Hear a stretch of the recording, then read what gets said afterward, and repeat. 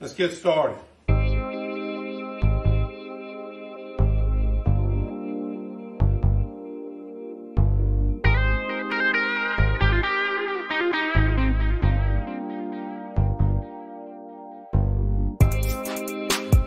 J.C. Sherbert. Woo! Woo! Woo! Woo!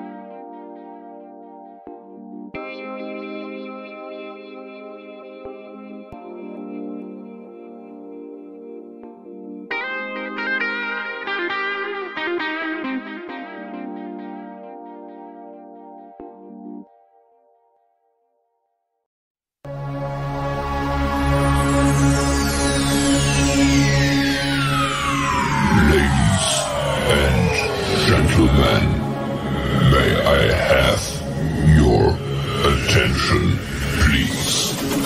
The show starts in 10, 9, 8, 7, 6, 5, 4, 3, 2, 1. Go.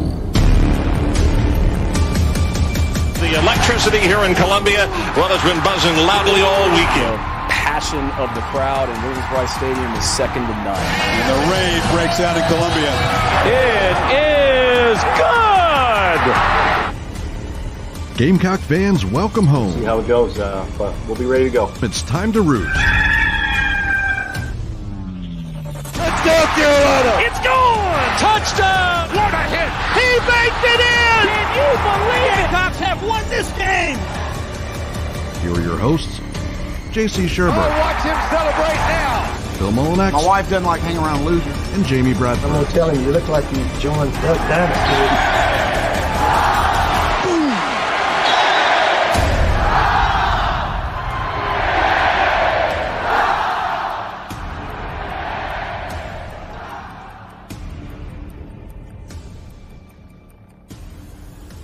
All right, greetings and good morning. Welcome aboard and welcome home inside the Gamecocks, the show live from the Signorama Studios and built by the Barndo Co., the Barndominium Company, the barndominiumco.com. If you have not been watching our show for a while, first of all, welcome back.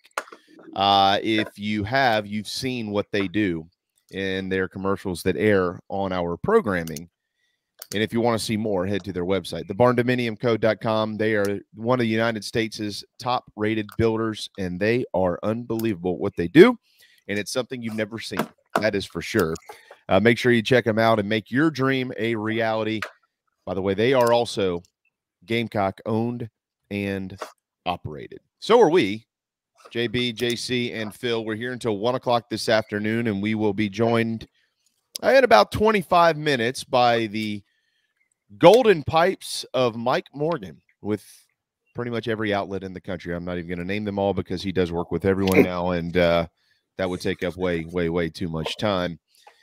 Can't wait to talk to him. Clearly, plenty of baseball to discuss. It's time. You know, the regular season will end here in the month of May, and then we'll turn our attention to conference tournaments, and then right into regionals we will go. And Mike certainly has his fingers on the pulse of college baseball.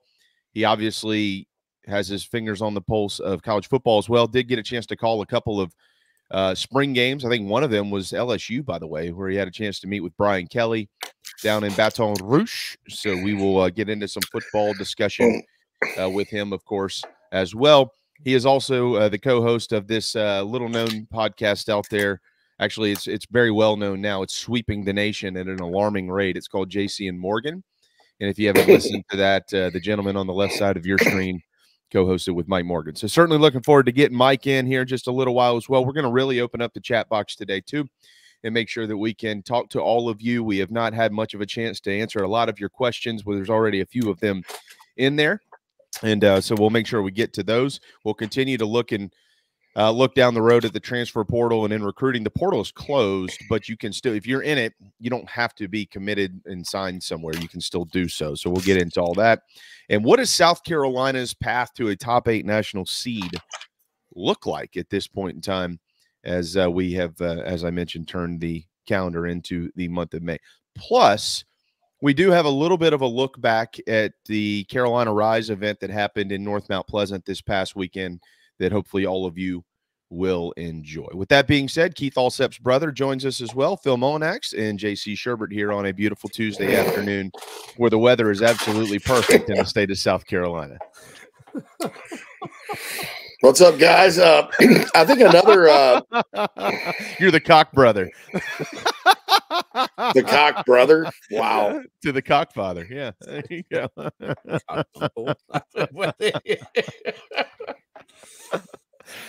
Hey, look, I had to go to the paint store this morning. I've been sniffing paint fumes all day. So that means you'd be like the cock uncle. The cock uncle. Referred to as, yeah. So, yeah, the cock uncle. Uncle, that's Uncle Cock. Oh, hey. Uncle Cock. Nice to see you. That's like the porn version of Uncle Bob. Phil, but I don't know about the other. Oh, man. Anyway. Sorry, man. I had to do something at somebody. We picked on JC enough yesterday, so I had That's to, right. This is true. This is true. It's time for me to be the subject. Everybody's got to bend over and take it once in a while, right? From the cock uncle. That's right. Jeez. Mike did do LSU, but another one I think our listeners are going to find interesting to talk about is North Carolina. He did the North Carolina spring game too. Yes. So right. he's got. Thank you for. That's the opening game, so to speak. So now that spring ball's over and all that, that's the next thing everybody's got to look forward to. So talk Tar Heels, Tigers, or Bayou Bengals, I guess. So many Tigers out there, the Bayou Bengals. With Mike, baseball, that all's good. We have a good episode coming up. We interviewed Tim Couch yesterday of Kentucky football fame. Had a little technical snafu, so haven't quite gotten that loaded yet, but it'll be loaded by the time the afternoon rolls around. Certainly, we appreciate everybody listening to JC and Morgan. It's a different deal than what we talk about every day. It's big picture stuff. Tons of guests. Tom Luganbill, Tim Brando, they're kind of regulars. Yeah, Lugs is good. Lugs is coming back to discuss NIL. He's got a lot of good things to say about that. A lot of big picture stuff. While we were on yesterday, they came out with the schedule for the 12-team college football playoff in 2024. Very interesting. They're going to have first round games the week before December, and then quarterfinals around New Year's, and then I guess the semis are going to be kind of the the same time that the championship game is now, around January 9th to something like that. Championship game January 20th. So the college football season will not end until January 20th, which is fine with me. I mean, you're going to play NFL football till the middle of February. Play college till the end of January. I don't care. Let's make that a football month, because certainly I'd rather have it than not. But good stuff coming up for Mike, I'm sure. Lots of talk out there. I'm looking at the Nana Sports chat box right now. Gamecock Barbecue would love to bring BAW home. Bryson Allen Williams. Yeah, Shaq Wilson left. He would be replacing him. He's an analyst. We need a linebackers coach. Shaq didn't coach linebackers. I think the consistent drum of we need a linebackers coach is like overblown completely. I think it's like one person had that big opinion or two people had that big opinion, and then it's grown like wildfire. Do I think it could optimize the staff a bit? Yes. Do I think an analyst is going to solve any sort of small issue there is with it? No. I think the issues at linebacker have been, number one, injuries. People don't want to talk about that because they always want to blame a coach or blame a setup or, do an easy fix with personnel. But, bottom line is the best linebacker on this team the last 2 years running has gotten injured in the first 2 games of the season. Mm-hmm. Number two, youth. You've got a lot of young players out there because, quite frankly, there were some misses in recruiting previously. And then number three, it's probably talent to a certain extent because your more talented guys are younger and they're not going to play that well when they're young, as we all know. If you know anything about linebackers and all, we want to know why Stone Blanton looked slow last year. It's because he's never played. And when you play that position, you have to be instinct. I mean, you got a split second or you're dead. And so I'm just tired of hearing about, they need a linebackers coach over and over. It's just as like, I get it.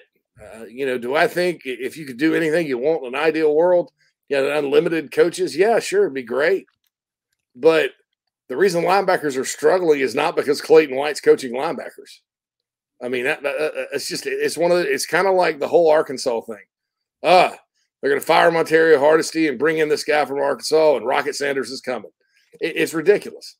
It's one of those things that I just wish, in our market, people can kind of just let things like that die and be truthful. Not necessarily they're lying, but just kind of pump the brakes on some of this stuff because some of our great fans and loyal listeners in the audience just take it and run with it like it's fact and like it's a huge deal, and it's not. It's not. So anyway, there you go, Blue Nation. Well, I mean, but also you can't. It's not that easy. You only get 11 on-field coaches. So who are you going to fire? Who are you getting rid of? Like if you were like, what, we just need a true linebackers coach. All right, well, if you want to have some fun with it, all right, Jody Wright, you want to ask him to take a hike. Lonnie Teasley, Justin Stepp, Travian just got here. I guess I could go and get rid of him. Sterling, Ontario Hardesty. I know people. That's another popular thing. Let's bang on Montario. And this, by the way, is not it. I'm not saying that to Bruin Nation. That's like I mentioned. People had him replaced last year. Yeah. Right. Well, let's get rid of him. Hire a linebackers coach. Okay. And now you don't have a running backs coach. So none of that solves any of your problems. Yeah. So I mean, the thing, like I mentioned, briefly, there was some consideration to. All right, let's let Sterling have the whole D line, but thankfully, in the opinion of Beamer and everybody else, the key to upgrading your program was to hire Travian Robertson, not to go find some linebackers coach somewhere. And I think that, but we keep talking about it. But and look, Brew Nation, Shaq Wilson wasn't coaching linebackers. Now we could debate whether that was good or not, but so whoever replaces him is probably not coaching linebackers anyway. And those are all analysts. Now, there's some talk the NCAA may start letting analysts actually coach, and then that's a different story. But look, man, I think the linebacker. I'm tired of hearing about that position. I'm tired of hearing people trash players I'm tired of having people blame everything under the sun, blame them on the run, them and the D line on the running game. I mean, there's a lot that goes into it. And I don't know. Something just struck me about that as maybe a little feisty this morning or something. I just don't know. Sean says, does Sterling Lucas coach outside linebackers and DNs? No, they call it. Okay, so there's two linebackers in this system, a Will and a Mike. And Clayton White coaches both of those. Now, at times, they'll switch to like an odd front where they do stand up what they also call the buck, just like Will Muschamp. And that's basically a weak side end or a standing end. That's Jordan Strawn's position. That's where Gilbert Edmond played last year. So that's technically outside backers or whatever. But Sterling's basically the DN's coach or the edge coach, as they like to call it now. And then Clayton White coaches the actual pure linebackers. So that's the deal there. Cam asked about rumblings or rumors of an edge in the portal. Any truth to these? Yes. Oh, yeah. Major truth. That's it. Lots of truth. Yes. And I'm not saying anything else about it because I'm not going to sit there and name the name because people will go nuts and all this good stuff. Yeah. By the way, Cam, it was really nice to meet you on Saturday. By the way. Absolutely. What a pleasure. What a cool guy. So cool really dude. appreciate you saying hello. Thank you. Ryan says, JC, quick question. Do you think there's ever a chance Dennis Thomas gets to come to Columbia, coach under Brad, coach Travian, Ingram, Clowney, Taylor, etc.?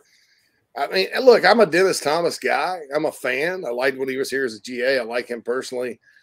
Just hadn't heard his name, associated with any openings, but there hasn't been a lot of openings. So, someday, I know Beamer knows him. And like I said, I got a lot of respect for him. I think he's really good. So that's the deal there. Sean asked how close I am to the NASCAR street race. Not close. That's downtown. And you could not pay me enough money to go downtown while that thing's going on. No, I thought they were talking about the football team on the electric bikes on Saturday. Nah, this is a NASCAR street race in downtown Chicago. And even people in Chicago think it's a bad idea, And so we'll see sort of that's an opportunity for criminals. Sort of. By the way, Marcellus Dial to get out of town. Yeah, quickly and not come back, JC. Marcellus Dial told me the other day he got his bike up to 26 miles per hour, FYI. Wow. I don't know if we should be saying that publicly. Somewhere Beamer's probably falling out of his chair. Like, oh, no. Wait a second, Shane. You had your guys running on the street against a freaking radar. These guys are riding a bike. Wait a second. Don't think that was Highway 17 they were running on, JB. No, that's true. No, they weren't. To their credit, they weren't actually going that fast on 17. They were on a side street. But you can't go that fast on 17, so not anymore. No. Nope. What's the speed limit? 45. I'll go 20. Okay, that's kind of how they. Hey, I went leaving Isle of Palms the other night. I went about 25. Probably a good thing. Yeah, very smart of me because you roll through over the bridge and there's 3-4 cops just sitting there. Oh yeah. Now, they were very polite. They had their lights on so you could see. They used to slow down. Oh yeah, they were being real polite. Yeah, but that was nice of them. But that Will says, ask what time Travian's introduction press conference is today. It's at 5. Yes. So, and that's good. I like that about Beamer. Beamer does a good job of when he hires a new assistant coach. I think Muschamp did this, but maybe did it in waves. But he'll bring him out and let him talk to the media.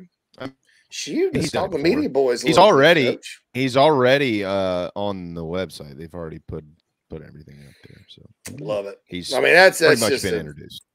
I can't say enough about that big time. The guy Clint asked is the mystery guy you're speaking of. Maybe when will he make an announcement? I don't know. I'm not going to speculate. When it happens, it'll happen. I've said all I'm going to say.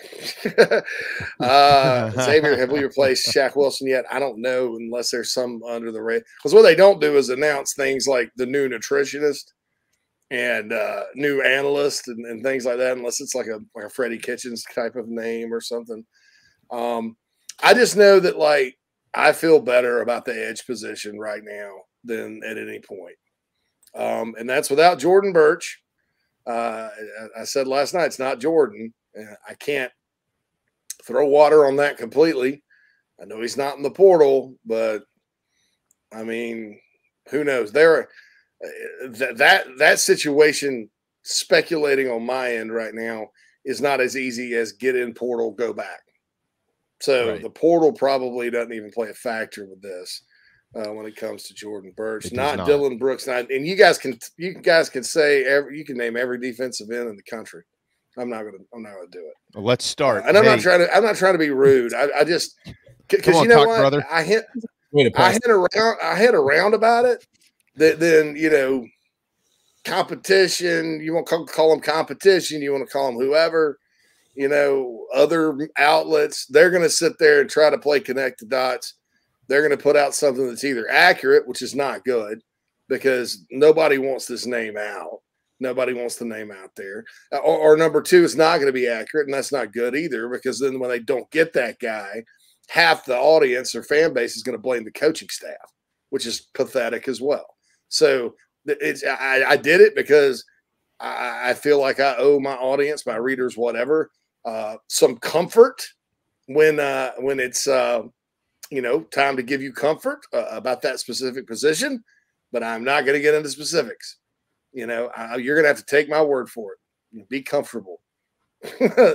All right. So there's that there. Joey Bosa. Yeah, that's definitely it, RLE. Yes. Joey Bosa. That's right. Actually, that's Joey Bosk. That would be Joey Bosa's cousin. It's 11:20. Let's hit a timeout because we want to try to get both in before Mike Morgan, so we can extend him since he's coming up at 11:30. So we'll step aside and we'll continue to answer questions from the Nana Sports chat box when we return on Inside the Gamecocks, the show powered by Electric Bikes of Charleston. Family vacations, a new car, a new boat, all cost money, but you don't necessarily have to make more to afford any of that if you can save cash that's flying out the window now. iHelp Consulting can help you finally get the kids to Disney World, upgrade the minivan, or drop that new boat in the water next summer. Let Daniel and iHelp Consulting consult with you. No fees, just savings. You pay them a percentage of those savings. Save on essential services, credit card fees, you name it. Let them find it. These folks are incredible. iHelpConsulting.com. How can I help you? Just as your State Farm agent combines good neighbor service with surprisingly great rates, you can combine your home, auto, life, or small business insurance with Tony Pope State Farm Insurance today. And guess what you'll get? That's right, even more good neighbor service with surprisingly great rates.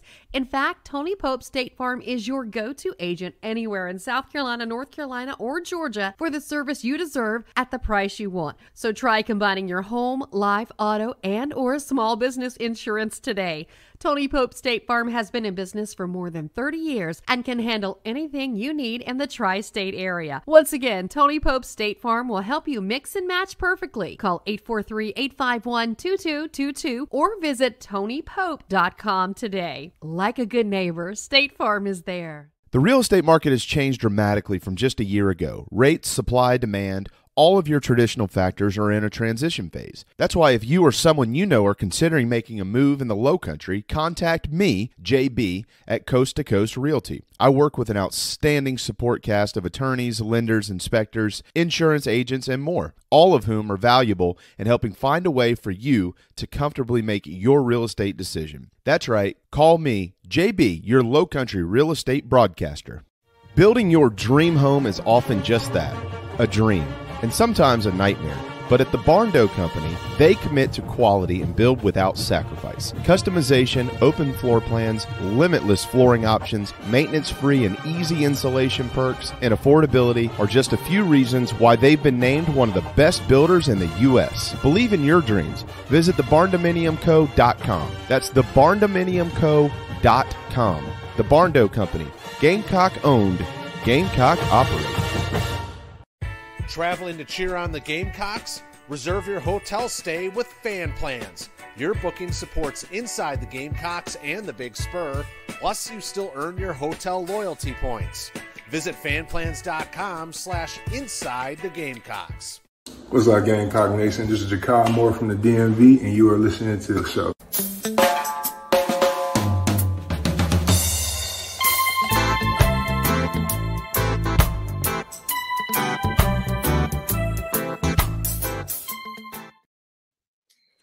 Welcome back, everybody, to Inside the Gamecocks, the show presented to you by Express Sunrooms of Columbia. Give John and his team a call at 803-446-4662 to talk about how they can add some sunshine into your life this summer. And, of course, first hour of the show is brought to you by Cindy Searfoss and the Coldwell Banker Kane Realty team here in the Upstate. Give Cindy a call at 864-414-5271. She'll be happy to help you with all your residential real estate needs. Only a few minutes in a short segment here, so we want to try to. We always go over with Mike, so we want to try to make sure that we extend that as much as possible. Let me give anybody who's headed to Florida. Let me give you a quick update on something, and then I'll tie this into what the worst job in the world sounds like it must be. If you're headed down towards Jacksonville on 301, careful, because a truck crashed and over 1 million. There were 1 million bees on board, and they escaped. So there are bees, like bees, like bees, like they're gonna sting you, bees, like those type bees that have gotten away, and they're covering Florida, and they're trying to recover them. I don't know who's doing that. So here's my question though: how did you have 1 million bees? Like who drew the short straw that had to count? 900,991, 900,992. How did you know there's 1 million bees on board? I mean, come on, man. Like, that's got to be the worst job in the world. Imagine the guy having to receive it. You know, the boss is like, all right, you made sure there were all 1 million there, right? Exactly. Yeah. Pretty sure I got them all. Sure. Pull them out. Check them again. Oh gosh! So if you're headed to Jacksonville and you feel a little bite or a little sting somewhere, that's what happened. Where are all these bees coming from? Oh no! Bees. I can hear Tommy Boy now. They're ripping my flesh off. You're ripping off my flesh. Save yourself. I'm allergic to bees. Me too. I probably, in my younger years, thought about trying that a couple times, but I never got pulled over. So, knock on wood. Save yourselves. Bees. Oh, yeah, dude. God. 1 million bees. Man. Anyways, that's awful. By the way, it's not they the were first native time. though. Jeez, you know. Yeah, I don't know where they were going. It's not the first time a crash has left unexpected debris on Florida roads. Throughout the years, there's been loads of items that have ranged from cow poop to $180,000 in coins that somehow got spilled in Miami. So there is your news of the day. Yeah, it's a road of it's a road of adventure. 995 is. I mean, could you imagine driving through a bunch of cow? You know what? And it getting all up on your car, and you. I used to live in Spartanburg when I was a kid. We lived in a place called Moore, Moore. Y'all know Moore. It's kind of not even. It's not a town. It's more of an area. There is a post office, 29369, and we lived near a bunch of cow dairy farms. And during the summer, man, you'd walk outside and it was ripe. It was ripe. Oh, I'm sure. Yeah. Yeah. Mm-hmm. Yeah. I worked on a farm and had to work in a chicken coop for 4 summers as part of that work on the farm. And yikes. You learn a lot of things that you will never do again. I don't know if working in on farms sometimes tells you what you want to do in life, but it certainly can tell you what you don't want to do in life.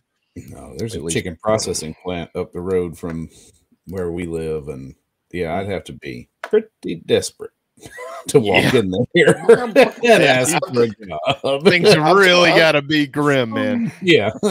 I've told you about those chicken processing plants, man, the whole process. In Gainesville, Georgia, they call it the Chicken City because it's like tight. There's 2 big Tyson plants or something there.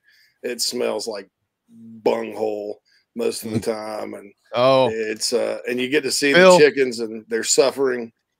He's been working on this whole Beavis and Butthead thing, man. He's getting closer and closer to throwing Coach O out the door and just going straight into Beavis and Butthead. Yeah, now he slipped in the bunghole thing. I mean, I see what's happening here. You said bunghole. Yeah, bunghole. Yeah, that's right. Yeah, bunghole chicken. See? I'd like an order of bunghole chicken, please. He said bunghole chicken. Phil and radio, they have this thing called the dump button. Yeah, right. Yes. You've got the mute button, right? Okay. All right. Just want to make sure. Problem is JC has access, so he can turn it back on. Yeah, it's like I could mute y'all, but you can turn your audio back on. Yeah, that's right. Oh man, these guys are killing it. Hats off to RLE. Everyone in Jacksonville should be careful. I'll see myself out. That's epic. Yeah. Well done, my man. Well done. I didn't realize Big Honey was a thing, but they're at work. Head to the gas station, buy a lotto ticket, a Coke, and a smile. You have earned it. Gotta All spray right. the bees because they suck. Is Mike in yet, Phil, or no? Yes, he is actually. Okay. All right. Not his face, but just his. That's all right. Let's hit that timeout, and cool.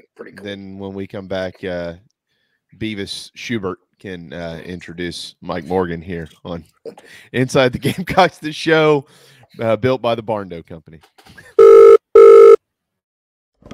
I don't know who you are. I don't know what you want. If you're looking for a karaoke partner, I can tell you, I can't carry a tune in a bucket. But what I do have is a very specific set of skills. Hang up now, and your IT nightmares will continue. But stay on the line, and I will find you. And when I find you, I will fix it. Thanks. I think I have the wrong number. I'm trying to call Matt at Heritage Digital.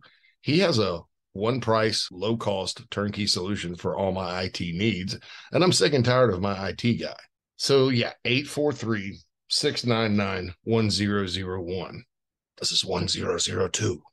Oh, well, thanks anyway. Don't be taken by some IT dude that talks a big game. Give Matt at Heritage Digital a call, 843-699-1001. Golfers and wannabe golfers, former Gamecock golfer Meredith Taylor is now a full-time golf instructor in the Midlands of South Carolina. In-person golf lessons are held at the Country Club of Lexington. Half-hour, on course 9 or 18 holes. And if you're outside of South Carolina, Meredith conducts virtual lessons. Just send in your golf swing for analysis. Gift cards are available for in-person 1-hour lessons. Connect on Twitter at Mayor Taylor and find her online at McKellarEnterprises.org. Her email is on the website. Schedule your next lesson today with Meredith Taylor, former Gamecock golfer. Hey Gamecock fans, it's Evan Stone from Gamecock Baseball. A couple of painters paint the show garnet and black every day and get the job done right at a fair cost. Go to letmepaintsomething.com for information and an estimate. Go Cox. You heard Evan Stone, Gamecock fans. 10% off for military repeat customers or mention the show. Interior, exterior painting, fencing, cabinet staining, concrete painting, popcorn ceiling removal, and more. 803-522-6832. LetMePaintSomething.com. Don't you know, no. From the littlest chick to the big old cock, it's the gift. Here comes the West. Danny Hill. He'll run. Touchdown. Oh, watch him celebrate now. You're top of the cool, star of the show. You're Rooster who's born to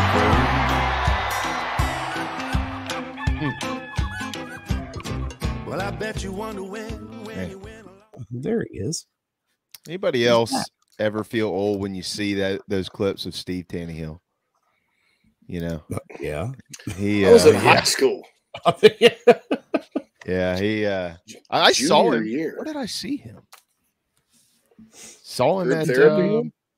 No, yeah, I mean, well, it had to be at the ballpark. I mean, I think he I saw him in Columbia not too long ago. Anyways, I don't know. Doesn't matter. We have Mike Morgan. The rest of that stuff that's it for another day. It doesn't matter. We've got the golden pipes of. I know Steve. Like, I love Steve, man. I used to have Steve on my show. He's calmed down a lot, hasn't he, Mike? He has, but he still has that competitive streak. And, you know, all those guys, they can play it off like they don't care where their place in history is, but they do. I remember one time I was talking to him and I said, well, Steve, you've got most of the records of all time. I guess the only one you don't have is total passing yards. You have the record for, yards per attempt and yards per game and touchdown interception ratio. And I said, but I guess the one that, and he said, yeah, I don't hold the record for interceptions either. That will never be broken. That will never be broken. 73 will be awfully hard to beat. Yeah. Hurt me, Mike. It was like, damn. I mean, Tannehill just came off the top rope. Man. I didn't realize I was walking into something there, but apparently I did. Wow. Well done, Steve-O. That's a nice touch. By the way, you have a secret admirer. Brian Beatty asks, who is this hunk? Unless she's talking about JC. But clearly said that ever about before. JC. So, yeah, that's right. Clearly, that's a JC fan. I am prettier than this man. Anyway, that was that's from Braveheart, by the way. Mike, we definitely we'll get into some baseball with you, but JC just mentioned it a little while ago. You got to call the North Carolina spring game. Gamecocks open with the Tar Heels in Charlotte. What'd you see? Well, I had North Carolina and LSU in back-to-back weeks, and two things stand out. Number one, LSU is a dramatically more talented team.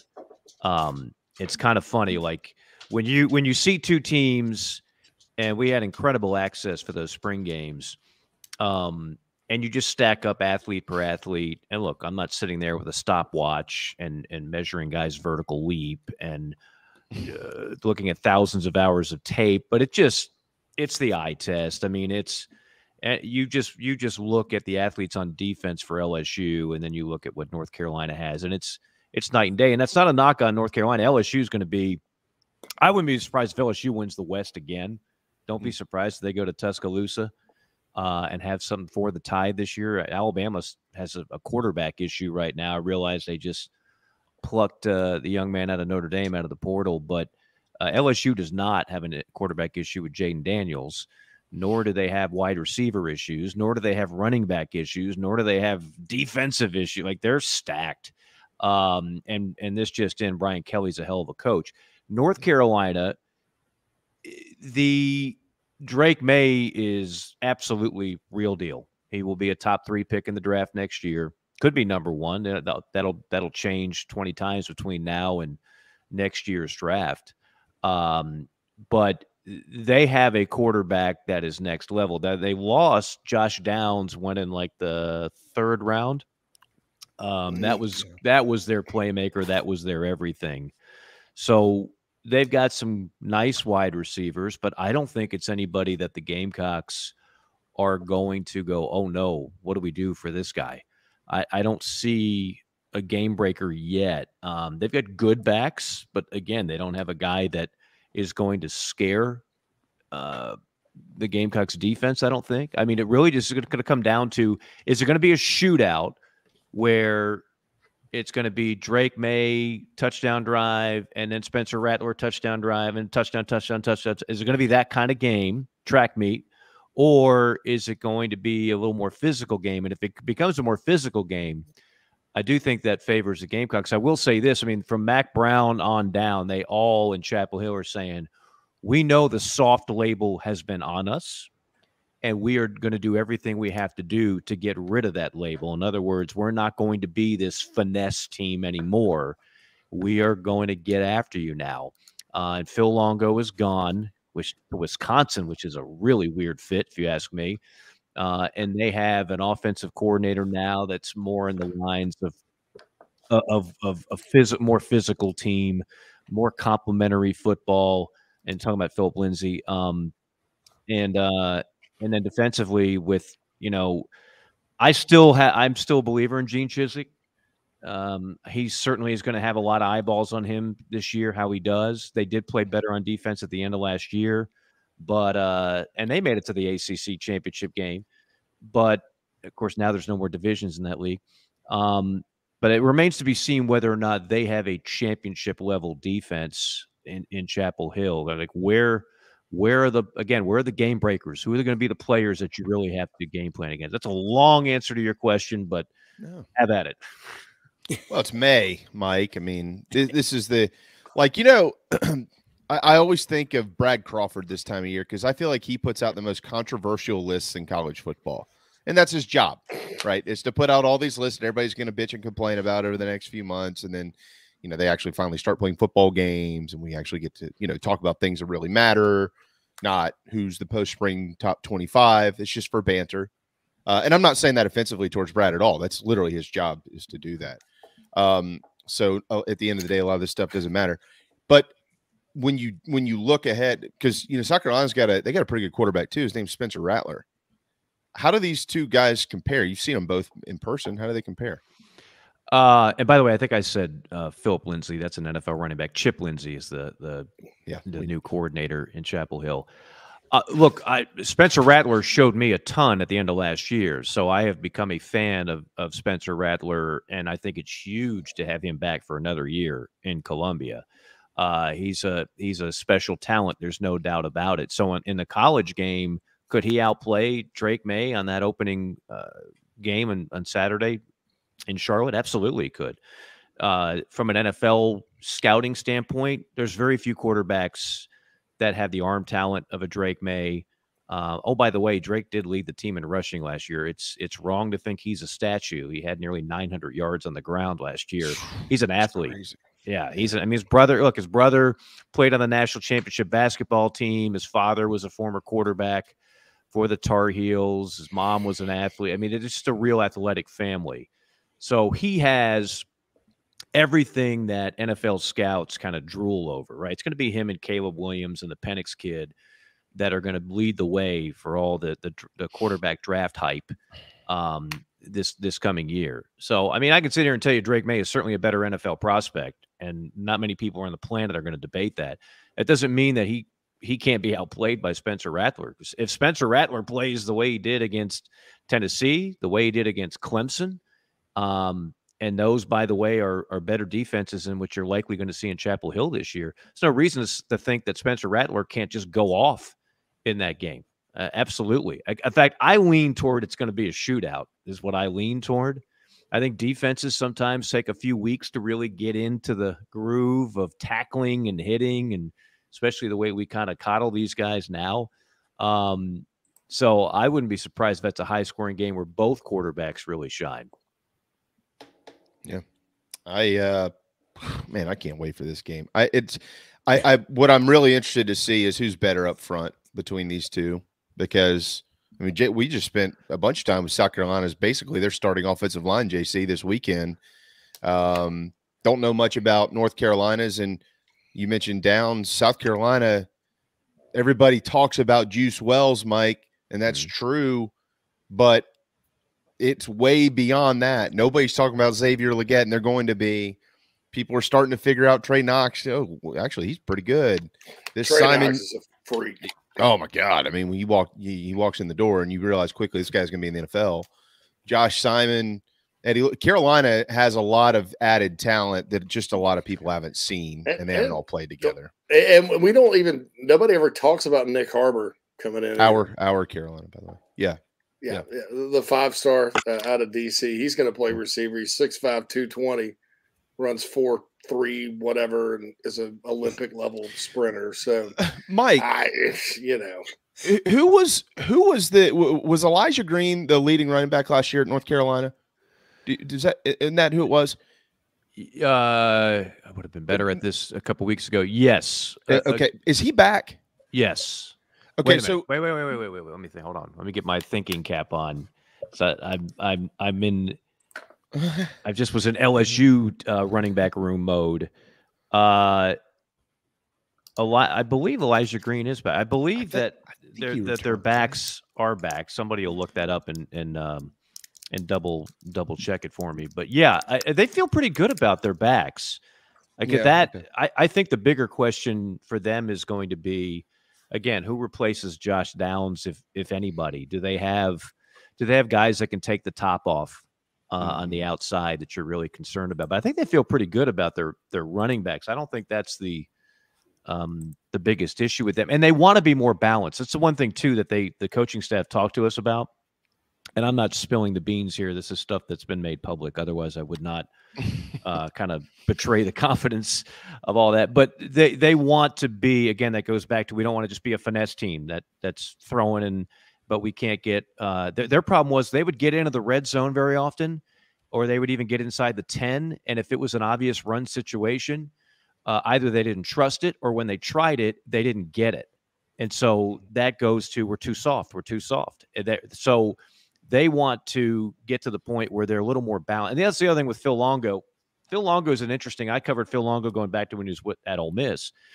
Phil Longo's teams throw the ball a ton, don't run a bunch, aren't ultimately very physical, but they score fast. Well, when you score fast, you put more pressure on your defense. And so defensive coordinators will never say this.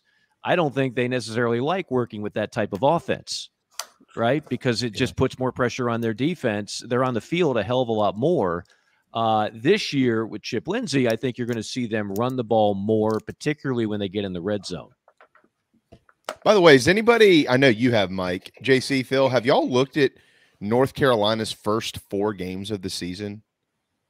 Have you seen how? No, it's very touchy-feely, man. Beyond the first one, and Elijah Green is still on the roster, junior. Yep. Well, it's sneaky good, Mike, because you got Carolina, then they've got App State, careful, which is not an easy game, as they found out last year. Careful, and then they've got Minnesota, who also won 9 not an games easy game. Yep, not easy, and then they got to go to Pitt, who, by the way, also won 9 games last year. That's right. That's right. And yeah, the coaching staff talked about that. Like that's a legit start to the year.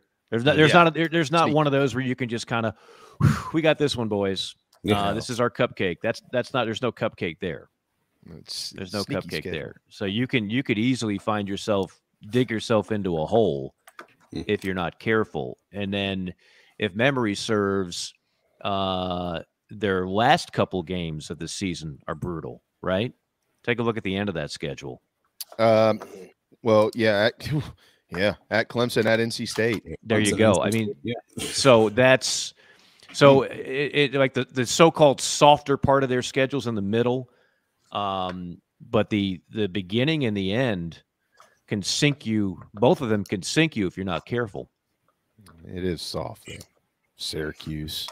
Miami. What's the ACC? Look at Miami, Virginia, Georgia Tech, at Campbell. Oh, they got Campbell in there. That'll be a tough one. That's the Camels, baby. I didn't even know Campbell. Mike called a Campbell game last year. Well, 2 years ago, yeah. 2 years ago. I remember that. That's right, because it was a Friday night game.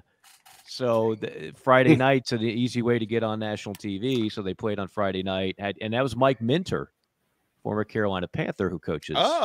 Okay. The fighting Camels.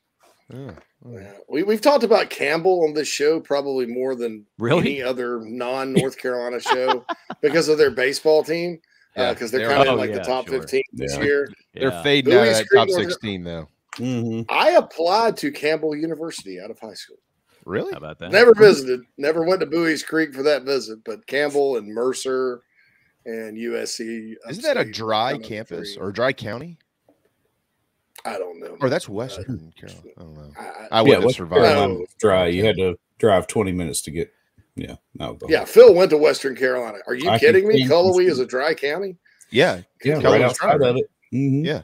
Yep. My goodness. You got to go to Silva, right? You got to sneak into the bars in Silva. Which fortunately is not that far, but you got to go to Silva to buy alcohol.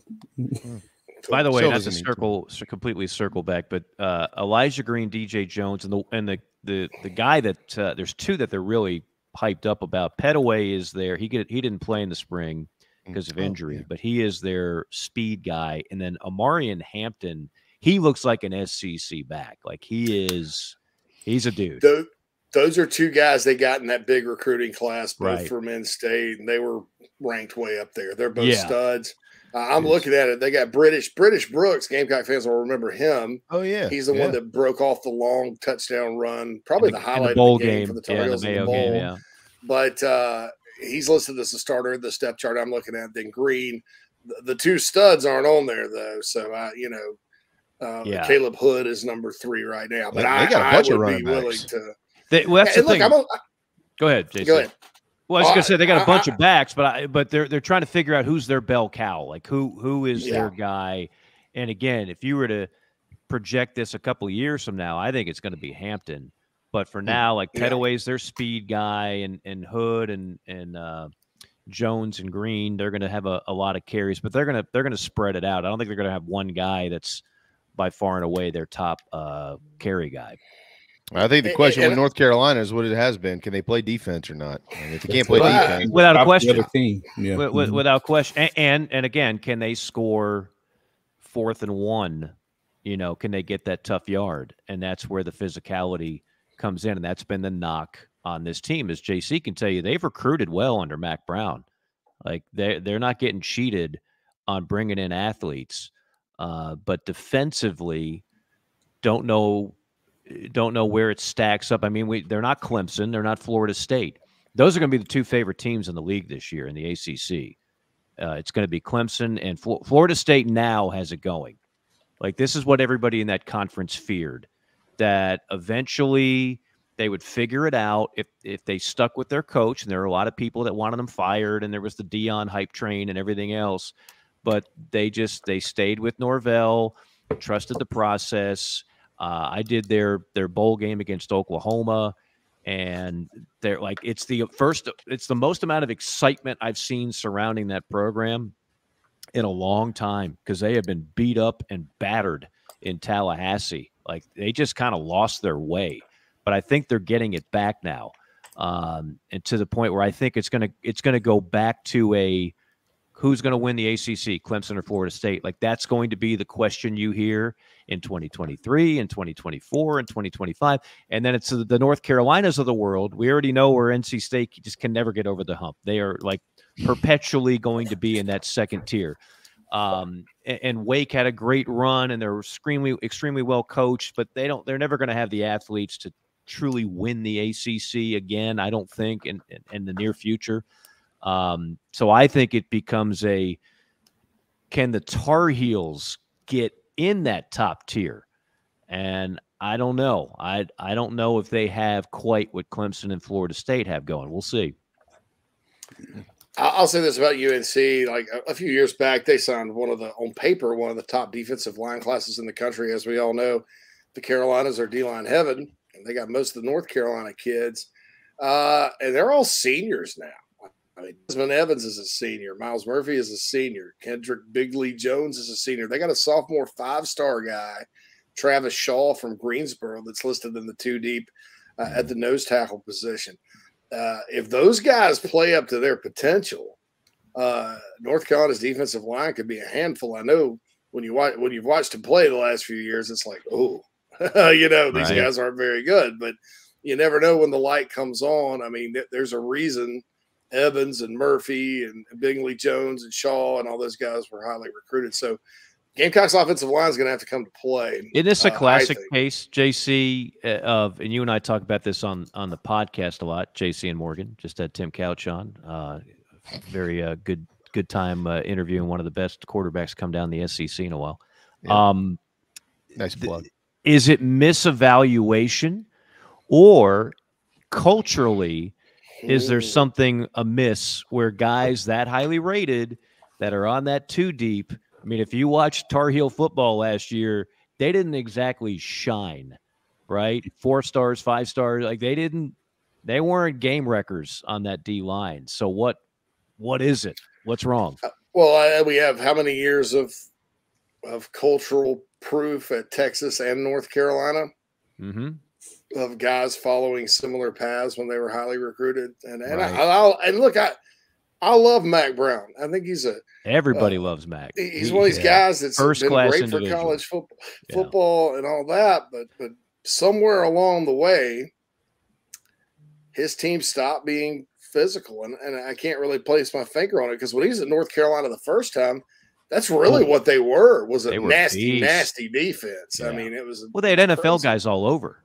Yeah, yeah. That those late 90s Mac Brown team before he departed for Austin, go back and look at those names, and you're talking 1st, 2nd, 3rd round draft picks all over the place. Yeah.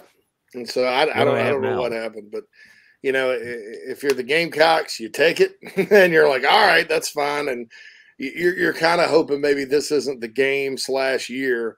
All these guys sort of put it all together and play, because I know, like, when they were recruiting all these guys, I was like, well, North Carolina's going to be back on that side of the ball in short order, and it just has not happened. Right. Because I know this audience is 100%. Well, tell me how it affects the Gamecocks. Okay. As I look at this game, I don't think the Tar Heels are a more talented team. So what you have to hope is Drake May just doesn't go off. Drake May goes off, and you win they win the turnover battle, and they, some guys shine and have one of their best games. And again, they're trying to make a statement, turning over a new leaf. We're not soft anymore. Look at us. We get to play an SEC team, and we're going to do everything we can to be. If you can avoid all that, Carolina, to me, the Gamecocks, would be the more talented team, top to bottom, right? 1 through 85, top to bottom. But anytime you're going up against a first-round draft pick type talent at quarterback on the other side, that's always a little bit scary. Because if he goes off, then all of a sudden you can tilt that scale the other way. We're going to find out this month what time that game will. Isn't it great that we're talking about a game? It's May 2nd, but because both these teams decided to play a challenging game in week 1, it just, the whole offseason has a little bit of extra juice. If week 1 was Eastern Washington, what are we talking about right now? Well, you know, Mike, Eastern Washington is pretty good. Week 2. All right, Campbell. Yeah. When you Camels. And you can make the argument. I know Florida State and LSU obviously play that weekend. These two games have the best quarterback matchups by far and away in college football that weekend. Mm-hmm. But you can make the argument now, as it stands now, that this could be the best game of the weekend. It's just an argument. I'm not saying that it will be or won't be, but it could be the best game of the weekend. It's going to have a ton of eyeballs. I'll tell you that much. And that's the benefit of playing these games. Now you put your you-know-whats on the chopping block when you play these kind of games. We all remember how debilitating that week 1 loss to the Tar Heels was back in, what year was that? JC, you and I were watching that one together. 2019, brother. 2019, Nat flew in. We had first started dating. Nat flew in to Atlanta to watch it, and I left after the game, and we went to what's it called? It's the strip club where the retired strippers hang out. The Piedmont Inn, something like that.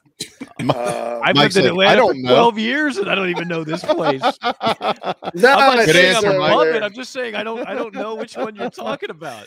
Phil would have really been telling if Mike's like, oh no, that's not it. This is the name. Yeah, that's right. Yeah. No. I do. Okay. 6 miles away. Claremont Lounge. The Claremont Lounge. Claremont. Yes. I was know.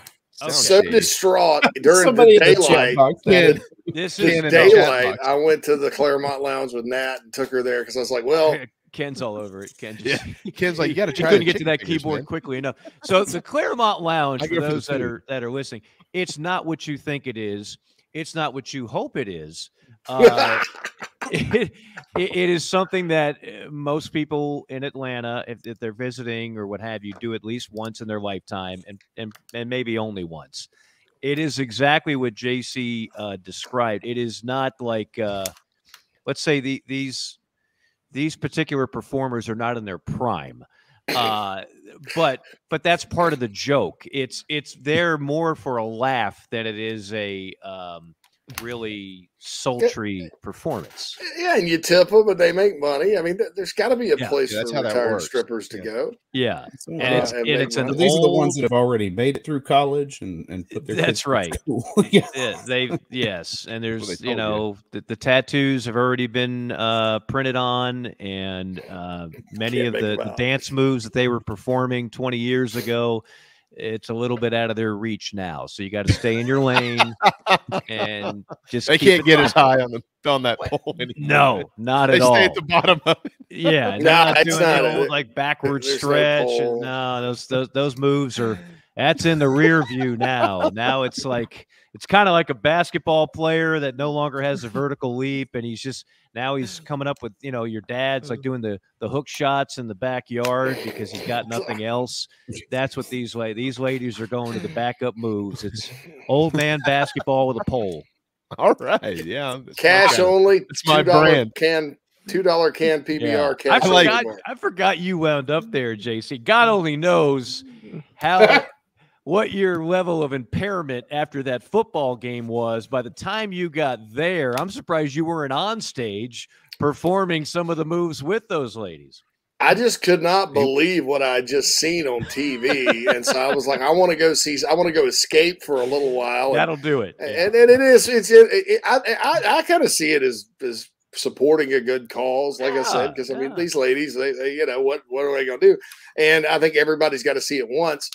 I had actually been there after a football game in 2018, Mike. You didn't know that. Oh, I didn't know that. But learning more about this experience every day by myself. But so I wanted to show it to Nat and all that. And we went back. We went actually.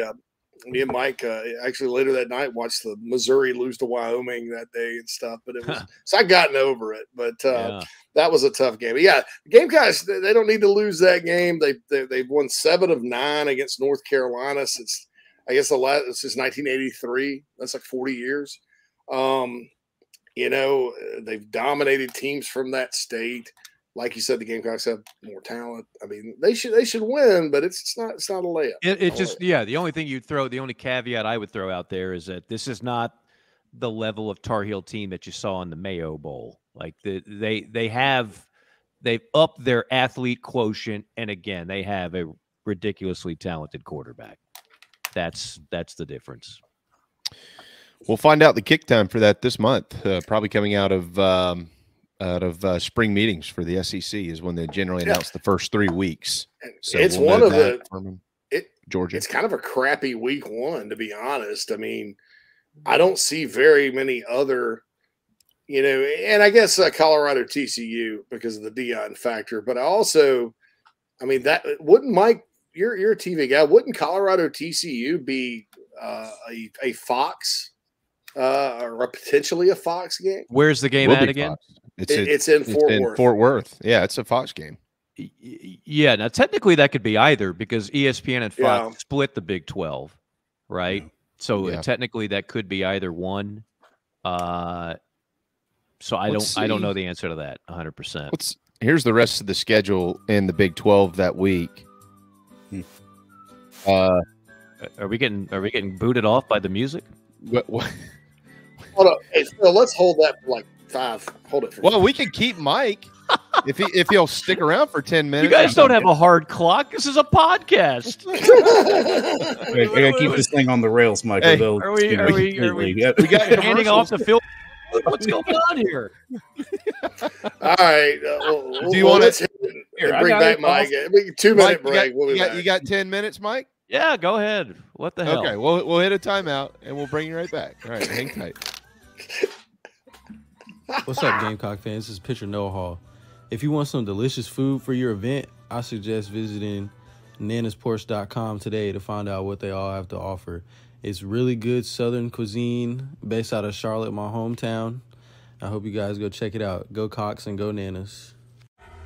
Are you looking to buy a new home? Kevin O'Connell with Union Home Mortgage is a local mortgage expert and Gamecocks fan servicing North and South Carolina. Whether you're buying a home, building your dream home with new construction, or turning your equity into cash, UHM's world-class service will ensure you find the perfect mortgage to achieve your home ownership goals. Call Kevin at 803-906-0244 or visit UHM.com today. Union Home Mortgage is an equal housing lender. NMLS 2229, LONMLS 1772182.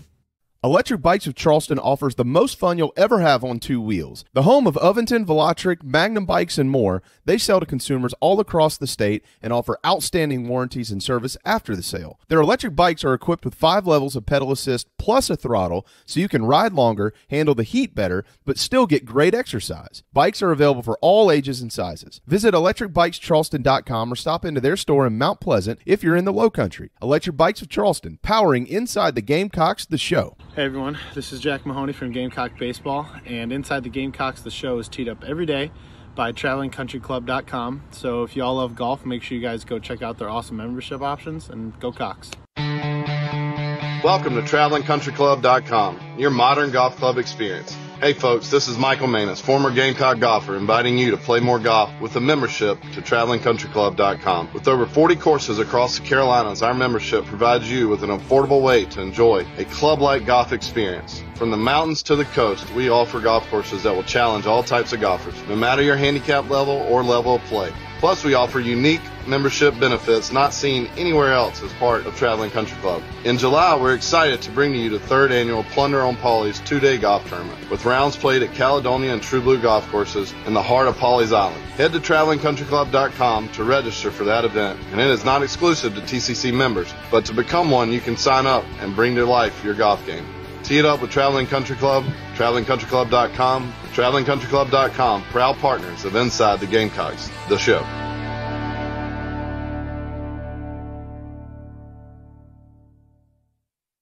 This is Zachary Davis from Carolina Hoops, and you're watching the show with JB, JC, and Phil.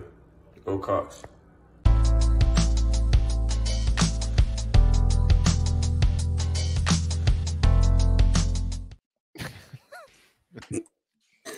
Welcome back, everybody. We're all fighting backstage. Or did I cause a real, No, that was great. You didn't. No, you damn didn't. right. I'm going to click on the ads. You damn right. We got bills to pay around here. When yeah. And you got to pay for extra studio time now. Is this, well, it's in the third hour. It's so funny. Sunrooms of Columbia too. Let's not forget. Yeah, that's right. Oh man, you son of a. No, just kidding. That's right. No, Mike, it's so funny because, and you and I have talked about this before. Like when I first got into JB and Goldwater, your radio brain never turns off. No. You can't turn it off, and like you've got radio brain and TV brain, so you see it from.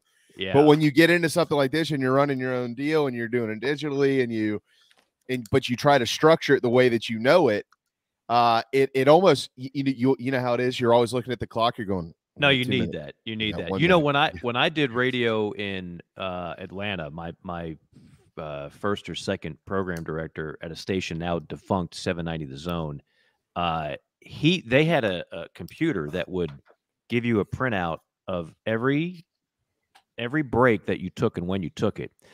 And if we, as the host, and I usually ran point, if we didn't hit that first break by 13 minutes after the hour, you'd get called into the principal's office. So let's say you got on like a little hot topic, and instead of breaking at 1:13 p.m., you braked at 1:17. I mean, he'd raise holy hell at you, because in his mind, they did stats and numbers, and thankfully we're drifting away from this. Nowadays, pretty soon, people are just going to find the shows they want. If they want to hear from Jamie Bradford and J.C. Sherbert, they're not going to be hamstrung by having to listen to a bad radio station, because they can listen to you guys whenever they want. But this is in the height of strict formats, and the research said that if you didn't break by 13 and your competitor did, and there's 2 sports stations in Atlanta. Back then there were 3. So then now you're giving your competitor an edge because they're back from their first break quicker than you're back from your first, and so on. So yes, I know what your brain is doing and saying. Yeah, and here I am just completely trashing the format of the Inside the Gamecock show, causing complete upheaval, turbulence all over the place. And I think I should be put on probation. I will not appear on this show for another 6 months before I can learn. I see what he's doing here. Yeah, hold on. I see what he's doing. He's like, we can't parlay that. You don't need to call me now. for 6 months at least. 6 months. You're gonna have to go live the Claremont next time, Mike. You're gonna I know, right? Yeah. I'm sure that would fit right into the target audience of the Claremont Lounge. We've all known for a long time. Mike's smooth. He's slick. He knows what he's doing. He's very calculated. Guys, I don't think you should call me for at least 6 months for screwing this up. Yeah, that's right. That's the probation period. That's So if Phil's got his Philly shift to work at. I mean, that's right, yeah. Those fajitas don't make themselves. No. Somebody's got to go out there and get them ready. Our pets. Heads are Dude, fine. Mike. Yeah. Mike and I probably went out to lunch 15 times when I lived in Atlanta. I think we went to Chili's 13 of those times. We're big fans. Hey, I like the nachos. And Chili's was my first job in high school, so yeah, really? I know what goes on behind the scenes. Jeez. I know. Phil, should I eat at Chili's or not? Well, that was one of the reasons I didn't decide to work in the kitchen when I went back into the restaurant business. So all right, here's a pop quiz for you, Phil. Since you weren't kidding, you do work at Chili's. No, all no, right. I do. Yeah. Okay, all right. What is a boat? A boat, that's the little side thing that comes with your fajitas, with your sour cream, pico, cheese. And whoa, guacamole. you want There it, you go. salsa. Bravo. Yeah, that's Bravo. a boat. You only know that if you've ever worked at a Chili's. That's what they call a boat. I don't know why they call it a boat, but they call it a boat. And back in the day, I used to make boats. Yeah. And you worked there in high school, so this hasn't changed for a while. I mean, I was 15, so I did. But every now and then, I ate at the Chili's last week, and I said on my boat, because I'm not a sour cream guy. I said, could you do no sour cream and extra guacamole? And sometimes you'll get a waiter or waitress that'll look at you like you just asked to launch a rocket in outer space when you ask that. But the rest of them will be like, yeah, no problem. I'll tell them to remake a boat. You want me to get rid of the sour cream and add 2 scoops of guac? Man, oh man, you're asking a lot there, brother. Mike gets up with his dollar bills. He's like, I know guac is extra. I know. Yeah, I know. Exactly. Here's the extra. I know the price of guac versus the price of sour cream. I get it. You add $2 with whatever we need to do here to make this transaction go. Man, you are asking a lot from me. Getting back to the Gamecocks and potentially the TV slide. Good transition, JC. Right. Hey, this is the first time that JC has ever had to redirect anything. Yeah, I was going to say, like, doing Beavis and Butthead before I came on. Mike, he's got him out of his element here. Usually, Phil and I are looking at each other like, "Do you want to jump in or should I do it?" So, JC's like, "Let's get this train back on the tracks." Mike's breaking down the Chili's menu. How long did we let the Bad Harry Carey and Coach O impression go on? That's funny. I don't know. Okay, so they moved Florida, Utah to Thursday. All right. You got Louisville, Georgia Tech at Mercedes-Benz on Friday. That's a by the way, that is a JC guys, that is a sign of things to come. And I hate to say this, but when the SEC goes to 9 games, you could pretty much kiss the classic kickoff game matchups goodbye. They're struggling already. The fact that they're getting Louisville, Georgia Tech, like this is the precursor of that. We're about to get rid of these matchups. Yeah, I'm okay with that. I just hope it doesn't happen before Virginia Tech and South Carolina play in Atlanta. I do want to see Gamecocks play at 2025 against Tech, but that's I can see that. Most of the fans don't even Alabama fans complain about them all the time. Gamecock fans don't like going to Charlotte. This is the last Charlotte game that's scheduled, so I get it. But so then Florida State LSU in Orlando is on Sunday. And that's the marquee matchup of the weekend. I think we'd all agree that is, Florida State LSU is going to be a heck of a game down in Orlando. So here's the competition: West Virginia at Penn State, Colorado at TCU, Boise State at Washington, Virginia, Tennessee, and Nashville, Coastal at UCLA, and East Carolina at Michigan. Those are The rest of it is garbage.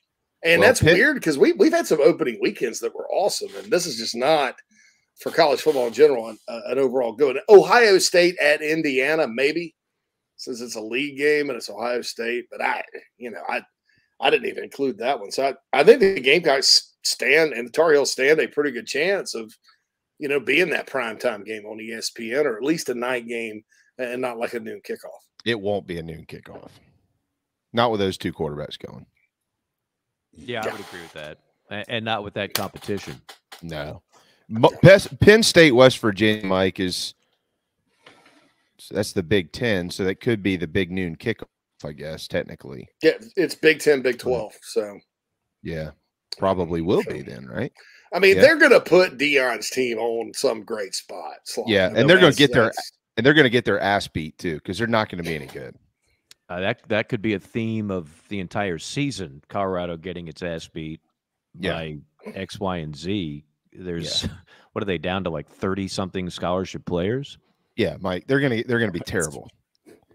I mean, it's not long term. I'm sure they'll be fine, but they're going to be terrible. I don't know. I don't even know about long. I mean, JC and I have talked about this on the podcast, which I'm sure he has diligently promoted umpteenth times every day here on the Inside the Gamecocks show. Yeah. No, I mean, we've talked about the fact that with all the hype is justified. It's a fascinating story. Here is a guy that didn't coach a lick, that coached 2 years at HBCU, clearly had the most talent of any HBCU team, did not win the championship his 2 years as the coach at Jackson State, in spite of having the most talented team, says things that are very polarizing. He's already said a number of things that either you love it or you're like, whoa, Deion, man, watch yourself. And he doesn't need the job because, again, I'm not his accountant, but he has, I'm guessing, blank you money. So he can go out there and just kind of do and say what he wants. And it's, as I've made it's like a reality show. Like I'm watching a unique season on Netflix of Last Chance U, right? It's another version of that. So I'm fascinated by the story, but I put out the under-over on how long does Deion last in Boulder, and I said 3.5 would be my Vegas over-under. I'm taking the under. I hope I'm wrong because I think it is good for college football, the storyline. I'm not convinced he's going to do great things in Boulder. I'm not even sure what conference Colorado is going to be in next year. So there's no telling. But the media, much of it, will be pulling for Deion. They will put on their pom-poms and cheerleader uniforms, and they will be rooting for Deion all the way for a myriad of reasons. That doesn't mean that it's going to be an overwhelming success. I totally agree with that. And you think 6-6 is enough, Mike, to get him out of there? Like, what? Put together a resume, 6-6 with a depleted roster to get him out of there. As in what? Get a bigger job? Get a bigger job, because that's what I think. It's like just a platform for him. You think this is just a step more high profile gig? I mean, maybe.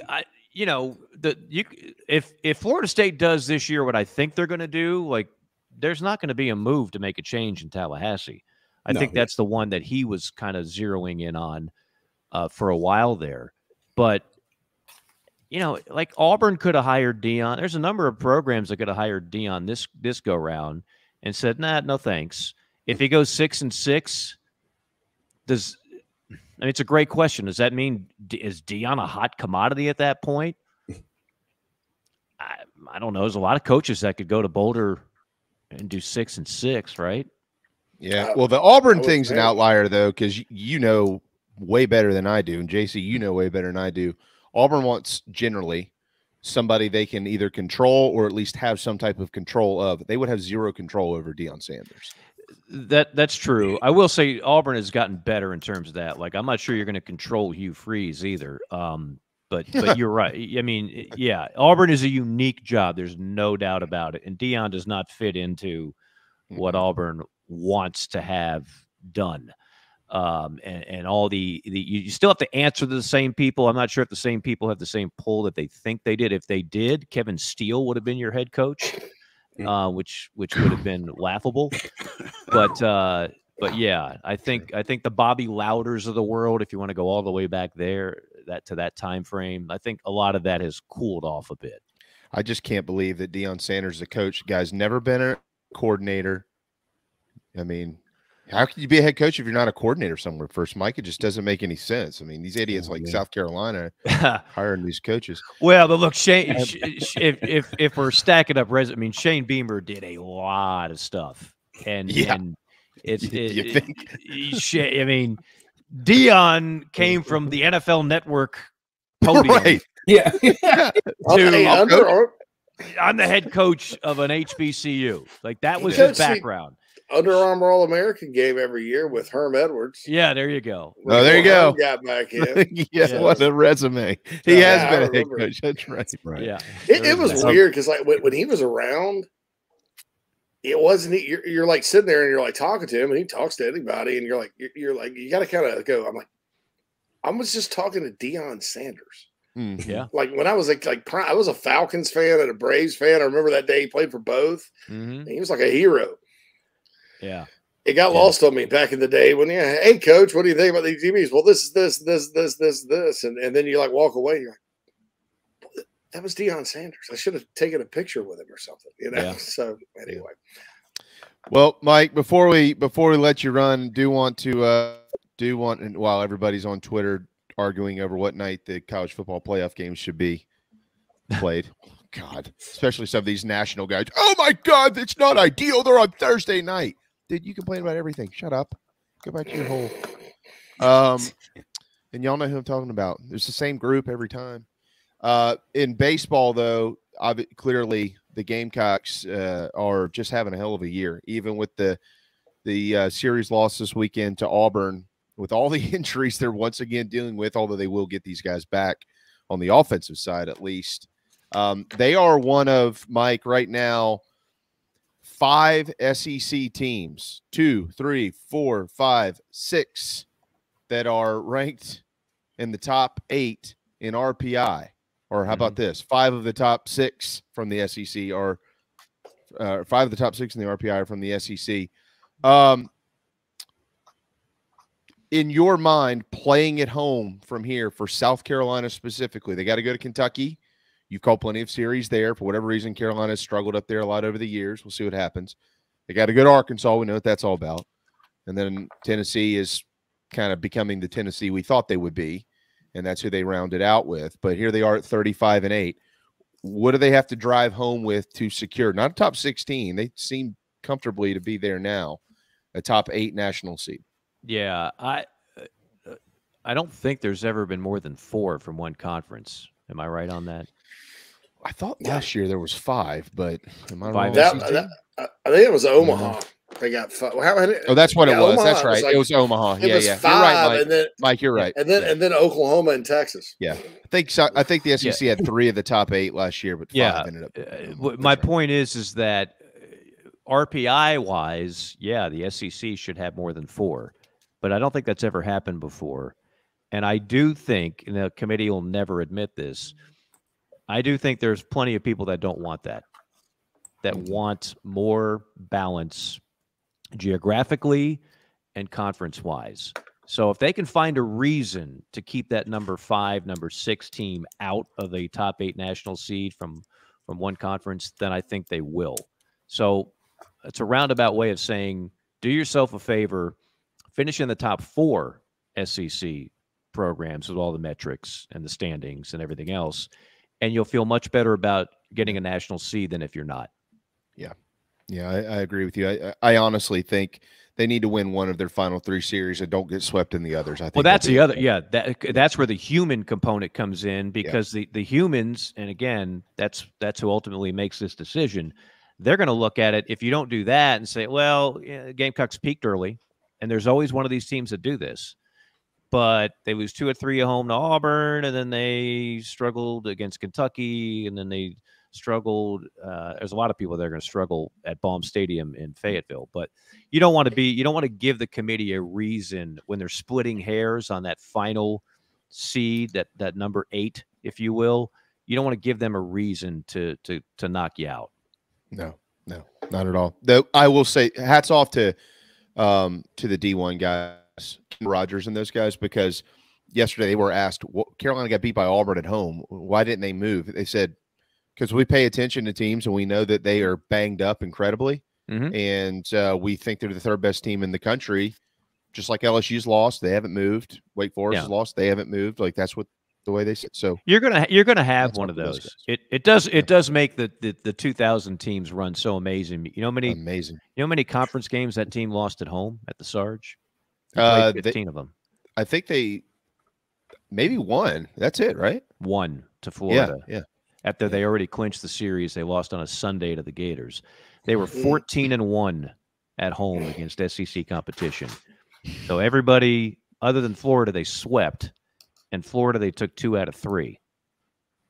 That's doesn't get any stronger than that. Who was the voice of the Gamecocks then? Do you remember? I can't remember, but he was a good young gentleman who would always help old ladies across the street, and that's very underrated. Yes, and old men. Sometimes he would help old men across a highway in the middle of the night in a bus stop and prevent them from getting killed. But that's a whole other story. I talked to Reese Havens about that one time. He was like, dude, he almost got hit by a bus in the highway in Mississippi. Tom had 9 lives because you don't typically take a 78-year-old man and put him on an 8-hour bus trip in the middle of the night and then let him walk out to pick up a snack across a 4-lane highway in Mississippi. But he survived many of those. I sounded like I sounded like Luke Wilson in Old School? Old School, yeah. You think you're in love with somebody, and you get home from a road trip, and 2 naked people come out of a closet like a gosh darn magic trick. But anyway, Love is Blind.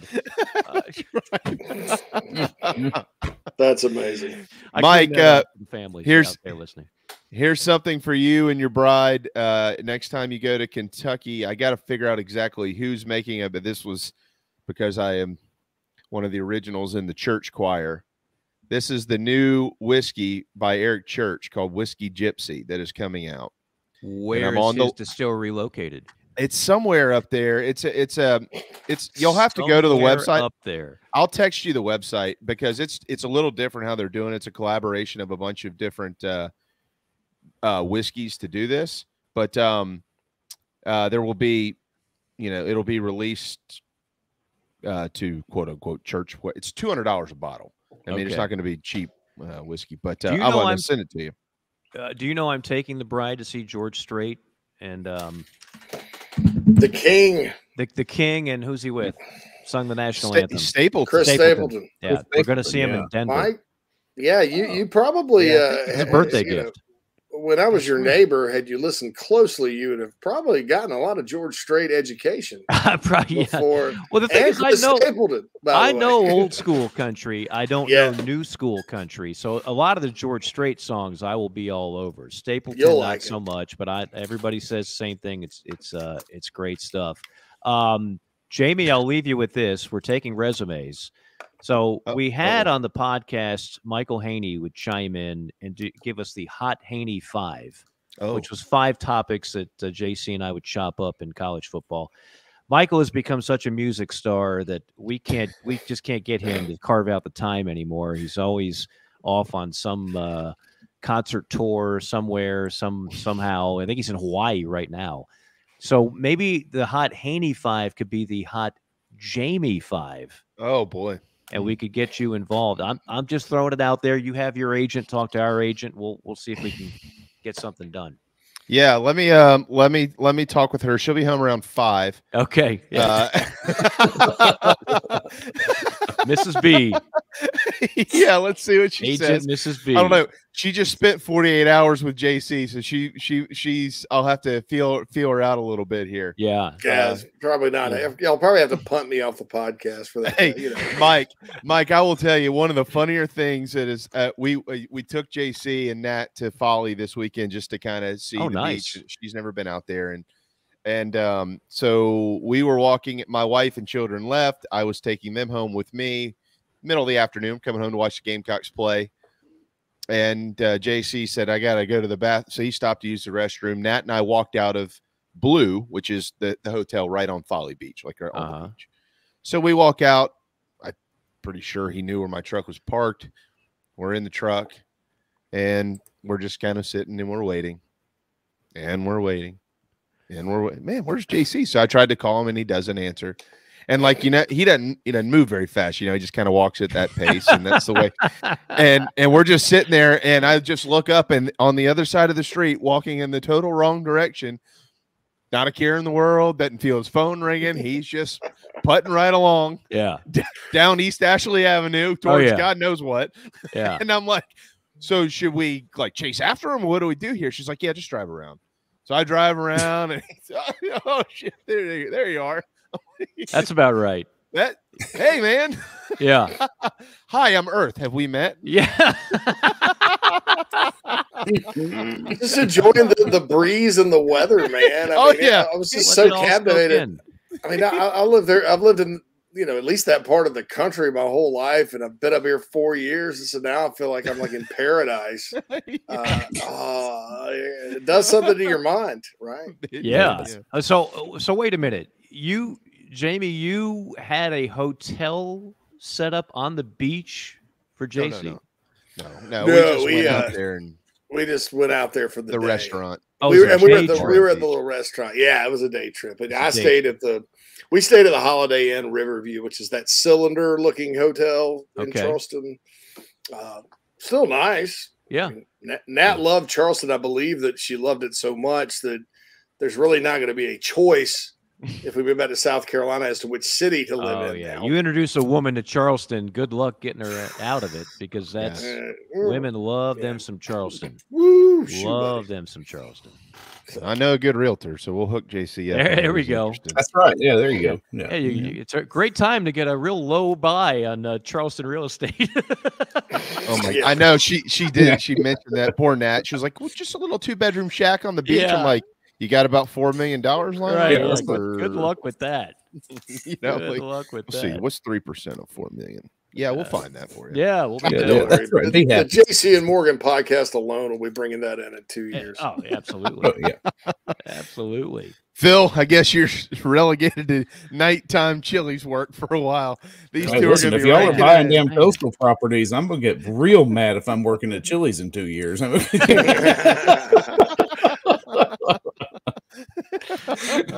Now, are you part of the wait staff at Chili's? I'm a bartender.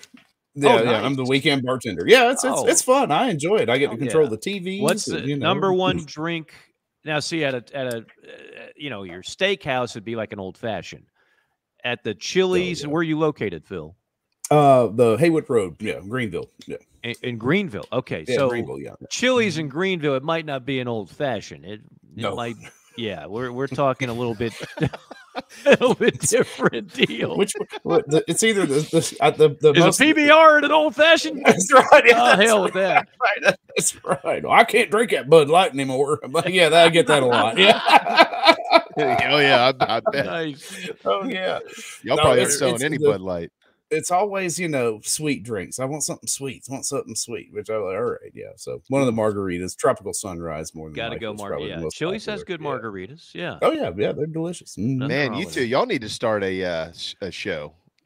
I'll tell you, you're bringing me back. Either that or open a franchise. We could. Yeah. What is that? About $1 million buy-in? Oh, I could also get a Chick-fil-A while you're at it. Yeah, right. It's more than that for Chick-fil-A these days. Yeah, it's crazy. All right. Well, I'm sorry that this show has gone so long. Just do a half hour less tomorrow. Yeah, we'll make it up. We'll make it up. Yeah, that's right. No, Craig, we're talking about drinks. I'm just kidding, man. I get it. I know. Yeah, I know what that is. All right, Mike. Great stuff, man. Thank you. Enjoyed it, gentlemen. Thought we were going to talk more baseball, but maybe next time in 6 months. We'll call you in 6 months. There we go. That's right. Haven't even talked about the Braves, or we'll get to all that another time. Nobody can watch the Braves, so it doesn't matter. Nobody can watch the Braves. Yeah, I mean, unless you have like Comcast, you can't watch the Braves anymore. Or Comcast or DirecTV, that's it. Yeah, I was gonna say I show them anytime they're playing at work. I play it on there. I've said this forever. I'll say it until it changes, which it seems like it won't. Major League Baseball, they want to solve their problem. Figure out your TV deals. It's that simple. Yeah. I mean, it's truly pretty simple. Yeah, that's a whole other can of worms. It's a whole other can of worms, no doubt. All right, Mike, fellas. you're the best, man. Thank you, brother. Enjoyed it. Thank you. Thanks, there Mike. You go. The golden tones of Mike Morgan. All right, 12:33. We are powered by Electric Bikes of Charleston. If you were at our event on Saturday, the Carolina Rise event at Home Team Barbecue, you saw them. They were awesome. She sold, I know of 3 that she sold directly, but from what I understand, it was more than that. Just by being there, that's how cool these are. Literally, a guy walked up to me and said, I told her I'm in for 2. I'm coming by this week. That is how cool they are. That was awesome. Yeah, Phil, it was one of those moments where you felt like, oh, what? Ooh, yeah. Yeah. Dude, he said he was in for what? Yeah.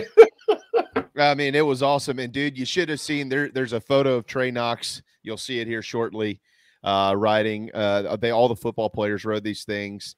Marcelo Style got it up to 25 miles per hour, and he said he felt like he was really, really roaring. So if you've never seen these suckers, man, they are so cool. ElectricBikesCharleston.com. There's a reason the whole state comes here just to buy them. Those that are interested, you're not just cruising the whole time. You can actually, use it as a bicycle. Thanks to Michelle and her entire team and her family, ElectricBikesCharleston.com. They're wonderful partners, better people, and we are certainly glad to be partnered with them. We will hit a timeout, and we'll be right back.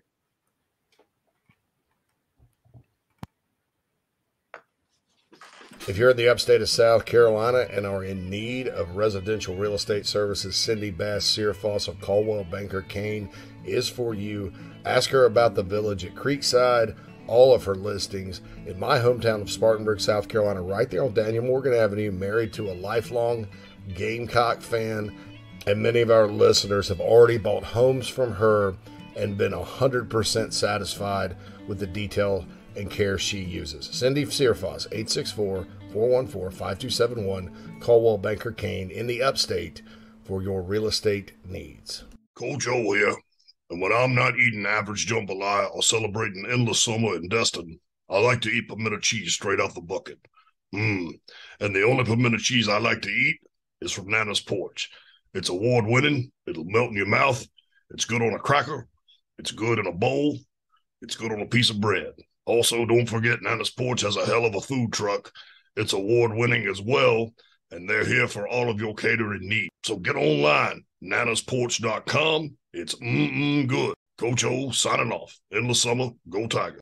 The preferred sign partner of Gamecock Athletics is Signorama Columbia, and they should be yours too. A full-service sign company that handles design, production, install, and service, Signorama Columbia has helped to bring to life the perfect vision for so many all across South Carolina. Owned and operated by proud Gamecock alumni, they can handle all types of signage, including interior and exterior, vehicle graphics, and more. Go to Signorama.com and find the West Columbia location, or call them at 803-407-9284. Bring your brand to life with Signorama Columbia, and go Gamecocks.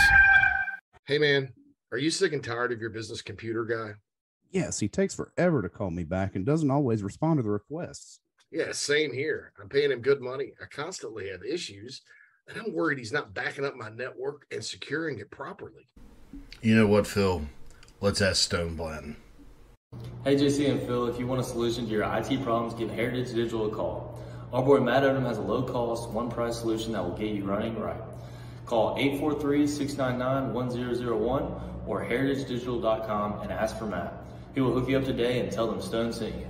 This is Cole Messina from the Yardcocks. Electric Bikes of Charleston powers Inside the Gamecocks, the show. Be sure to check them out online or in Mount Pleasant. Go Gamecocks.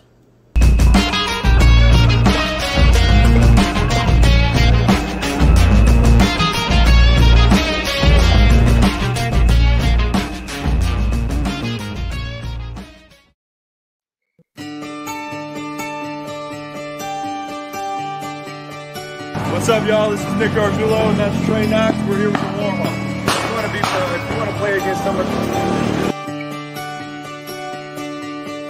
I'm just happy to be here and be.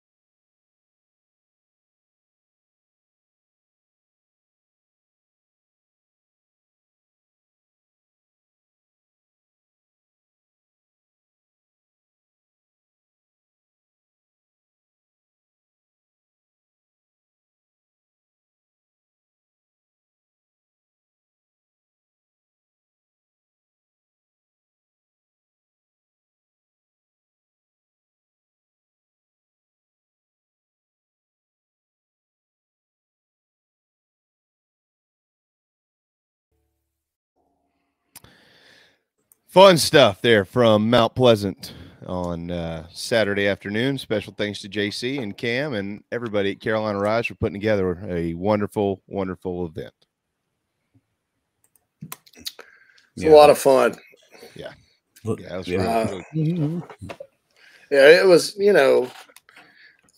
sometimes you have events that meet your expectations that are lower than your expectations, but sometimes you have them that surpass, and those definitely did. And they were both events were sort of different. I mean, Columbia was a smaller event, more of an intimate gathering. The baseball presence there meant a lot, and all that good stuff. But then a lot of Gamecock fans at the next one, and that was cool too. And the football players. All of them that were in Columbia, except one, came to Charleston. Some made the trip down on their own, but they all showed up, and they were very, sometimes you worry about players not having a good time. You got a bunch of middle-aged dudes and their wives and a bunch of kids running around, but players had a blast. Yeah, love the electric bikes. I certainly appreciate their presence. Tony Pope State Farm, who's also a sponsor here on the show, sponsored it. Palmetto Autographs. And then, of course, the East Cooper Warhawks. It's Youth Football League. They came out and had a great time. So certainly a tough, not a tough, but a good gathering. Jan was at the one in Columbia. Always great to see Jan, and he points out Thursdays at 4, tough anywhere. Yeah, and but it was fine. I mean, I thought after Columbia that if we'd had the same feeling walking away from Charleston, that we would be in good shape, and we are. So appreciate that. Kreger talked about the VIP tailgate we have coming up. He said, don't do it in North Carolina. Do it for a home game. That could happen. It just depends on kickoff time for Charlotte. Because if it's not noon, but it's not a night game, if it's a 3:30, that still may be a tough pull, and we may push it to like the Furman game for the home opener, something like that at Williams-Brice. But as of right now, there's a lot of reasons why I want to do it in Charlotte, and that's the venue until It's not. And so, but we're going to do it because we've been promising people we do it. And those of you that signed up for the rain check package to the events last week, you get a free ticket to the VIP tailgate. So it won't be like a $50 event. I think you're talking more like 10 to get into it. And those of you that give a certain amount to Carolina Rise every month will get it free. It's more of a give back to our members. Hey, come have a good time on us than, a fundraiser where we're looking to kind of, make some money, profit, and invest that back into the players. So looking forward to that, and looking forward to many, many more Carolina Rise events. Carolina Rise, the 3 revenue streams the collective has now is memberships. I know a thing or two about selling memberships on the internet. I mean, that's been my whole career. Gear, products, things we sell that are tangible, and then events. And so 2 for 2 so far on events. So hopefully we're just getting started with all that. Absolutely. Yeah. Yeah. No doubt about it. I mean, for those that couldn't be there, certainly wish you could have, but those that were, appreciate it. Those, as you mentioned the rain check packages, but again, we mentioned it yesterday, and we'll continue. If you just watch that video, you saw the word spelled out in there, family, and that's certainly what it felt like. It really did. It really did. There was a lot of people. My wife and our 2 kids were there, and obviously I can't just sit there the whole time. There's a lot of things to do and people to talk to and stuff like that. So I got to kind of be moving around.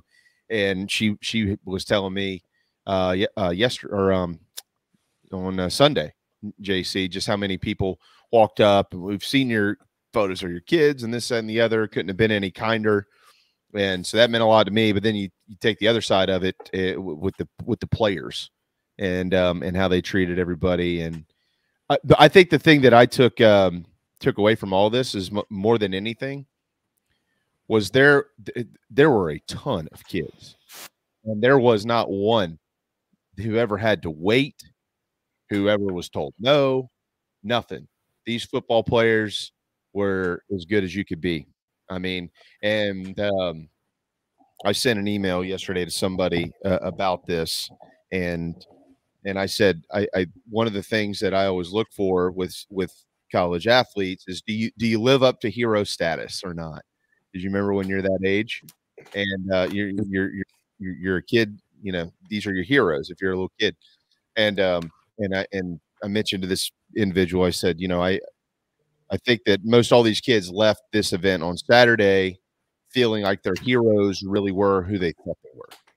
And I think that's really what matters. So hats off to Gamecock football and Coach Beamer and his staff and Steve Fink and all those guys in there that work so hard to make sure that this program is doing things the right way. And boy, are they. That is for dang sure. So really, really thrilled with it. Big Y says he wants to come out to a Garnet Trust event.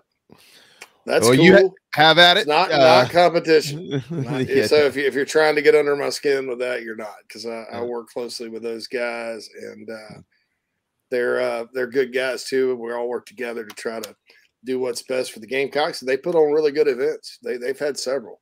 Yeah. And so feel free to do that, all of you out there. It's like I said, I was asked about that a couple of times this weekend because, those two collectives sort of sprung out of competing websites, and the websites compete, and I'd be offended if you started talking about Gamecock Central and going to one of their events instead of Big Spurs.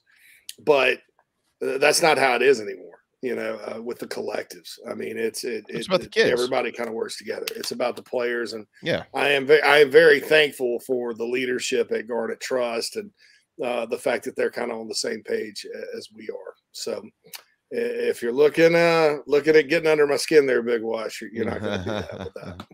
No, it's about the players. If you're trying to make this a competition and trying to line your own pockets with it, you're really screwing up. It'll catch you. It'll catch up. Yeah, it's going to fail in Carolina right now. That's not what it's about. It's going to fail. There's not enough. There's still not enough money and support and all that good stuff, and there's not enough word of mouth and all that to sustain some kind of crazy competition. And in fact, even at other places, I don't understand the concept of competing, as a collective or whatever. It's not, for me, it's not a for-profit business. It's the more, the better. The more members I have, the more we can do for players. I think that our track record so far in less than a year speaks for itself. And all you got to do if you enjoy watching the Gamecock baseball team is look on the field. There you go. That's what Carolina Rise can accomplish, even with limited resources this first year.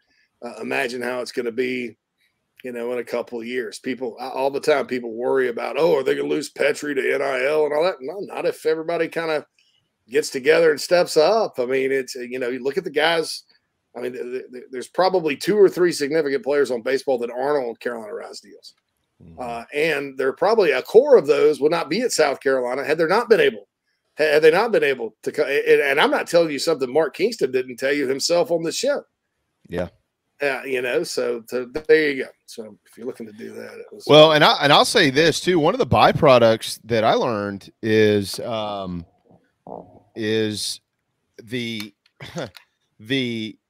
like that's great for like it's a financial thing to help student athletes, but I mean, if you do it the right way, which it was done the right way last week, the byproduct of this is getting to know the people that you're pulling for, because there are just so many idiots out there that they stand in the stands and they yell at these people like they're robots and they don't know them. And I can tell you, you go meet these kids and you realize real quick they're good kids, and you get to sign autographs, you get to talk to them on a personal level. And JC, that was one of the things that was really at the forefront of the events last week, was making sure that there wasn't like a line where you had to stand in to get autographs, right? And a lot of structure where people felt a little bit segregated from the players, and that type of geofencing. It was like, no, we're going to throw them into the mix and let everybody, be able to talk to these guys. And what actually happened, and we were all sitting there at the end when it was pretty much over, JC, we're sitting there with O'Donnell, Fortune, and Marcellus and Juju and Trey Knox and those guys. And we're talking about everything but football, hanging. Both events, Trey Knox was the last guy to leave. And what's interesting about that is he wasn't really even on like the list. If you guys looked at the list I had, I just mentioned to someone at one point, hey, it'd be nice if Trey Knox showed up. Love to have him there. He shows up and stays the whole time. He's in there holding court in Columbia. So I'm like, well, good. We got Trey to Columbia. Well, maybe not. He'll show up. He comes to Charleston and talks to everybody there and is the last guy to leave. Yeah. I mean, and if you listen. At least once a day. I'll tell you what, Phil, it's due for a timeout anyway, so let's hit it. We do need to hit the break. Yeah. Last one. We'll do that. We're teed up by travelingcountryclub.com. Over 45 courses to play in the Carolinas. travelingcountryclub.com. We'll be right back. Of being back in the pool and boat are quickly approaching. Many of us don't have the time to hit the gym, but Charleston Fitness Equipment can change that for you. Outfit your home with a treadmill, elliptical, or my favorite, a home rower that allows you to row with the pros all over the world. They have free weights, home gyms, flooring, and much more that makes keeping or getting in shape much more convenient. Located in Mount Pleasant, visit charlestonfitnessequipment.com for more. Get in shape like our Gamecocks. Charleston Fitness Equipment, proud partners of Inside the Gamecocks, the show. Are you looking to buy a new home? Kevin O'Connell with Union Home Mortgage is a local mortgage expert and Gamecocks fan servicing North and South Carolina. Whether you're buying a home, building your dream home with new construction, or turning your equity into cash, UHM's world-class service will ensure you find the perfect mortgage to achieve your home ownership goals. Call Kevin at 803-906-0244 or visit UHM.com today. Union Home Mortgage is an equal housing lender. NMLS 2229, LONMLS 1772182. Welcome home. That's what the Gamecocks say, and so does the Barn Dough Company. where they can build your dream home starting as low as $160 per square foot. If you live in the Carolinas, Georgia, or Tennessee, their turnkey process takes just on average and can be custom designed by size and the that's barndominiumco.com. The Barn Dough Company. Gamecock owned and operated. Gamecock fans, this is Ethan Petrie from Land Lakes, Florida, and you are listening to the show with JB, JC, and Phil. Go Cox. Deep drive to left. Morgan looks up, and it is gone. The 0-2 is sent to center, and this one is going to be long gone. Shot the opposite field from Casas, and it's gone. 2-0. That's driven deep to left. Langford looks up, and it's gone.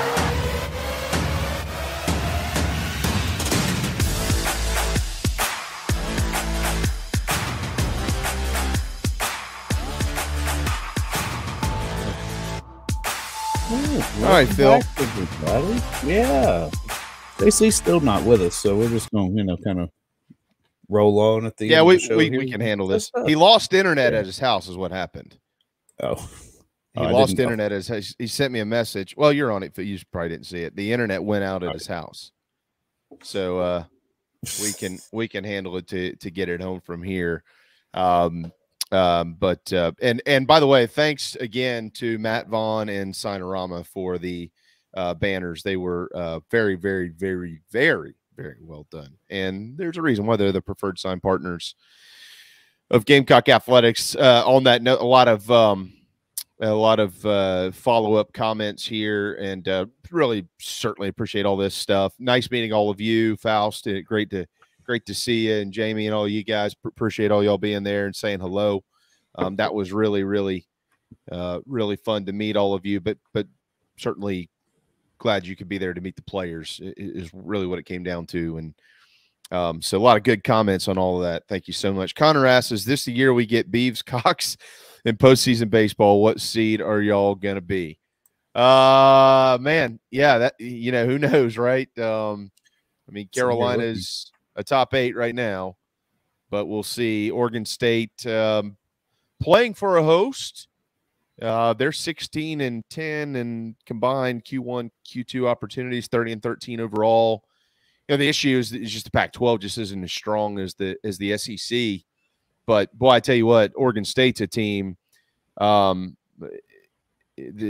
Oregon State is a team that, Phil, I don't care who you are. Any year that they're in the postseason, you just, you've seen it before. You don't want to have to run up against them. And they're one of the programs in college baseball that, no matter how they get into the postseason, all that matters is that they're there, and they're dangerous when they get there generally. So I don't know. It would be certainly neat to see it. It'd get more pub though if it was on the football field. Yeah, that's true. That's true. Yeah. But if it happens in Omaha, though, that'll be a good story. It'll be a bit more than just doing it in the regionals. But it's still like the committee is they're gonna be put into an interesting position, assuming that there's not drastic movement in the RPI, because it's gonna be a damn stretch to get any host, outside any top 8, I should say, outside of the Southeast. I mean, you're going to struggle, and you're going to have to probably give excuses and stuff that nobody's going to believe. It's going to be hard for us to swallow. It's crazy. South Carolina's got the second most Q1 wins in the country, just one behind Vandy. Yeah. But of the teams right now being considered for a top 8 national seed, do you know who the team is outside of that group that has the most Q1 wins in college baseball? Oh, I don't know. Let's see. Outside of the group that's being considered for a top 8 now. There's gotcha. I see what you're saying now. Yeah. Oh, I don't know. Florida? It's the Clemson Tigers. Oh, 12-12. Matter of fact, Clemson is 20-13 against Q1, Q2. They've only played 12 games against Quad 3 and Quad 4. They actually have 3 more wins, Quad 1 and Quad 2, than South Carolina does. I mean, they've gotten it going, and Clemson, as of today, is in, and they've got ample opportunity. I don't know if they can get there to a top 16. I mean, they shouldn't be too far outside right now of that group that's being projected as a top 16. Here's the issue for them. They've got Louisville, they got Coastal. These next 4 games, like if they go 3 for 3 or 4 in that, and all of a sudden they're at 31-18. From there, at Virginia Tech, Upstate, and North Carolina, there just really is not enough in the RPI. You know, so they'll probably have to do some damage in the ACC tournament. But I could tell you, at that point in time, I'm not sure that there'd be a 2 seed out there that you would want less in your bracket than the Tigers.